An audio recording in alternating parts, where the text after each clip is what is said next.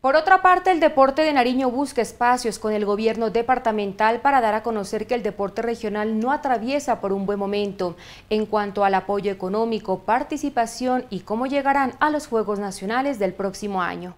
Entrenadores, técnicos, presidentes de ligas y dirigentes se reunieron con el gobierno departamental para expresar las necesidades y problemas de apoyo que presentan los deportistas de la región para preparación hacia eventos federativos y Juegos Nacionales 2023.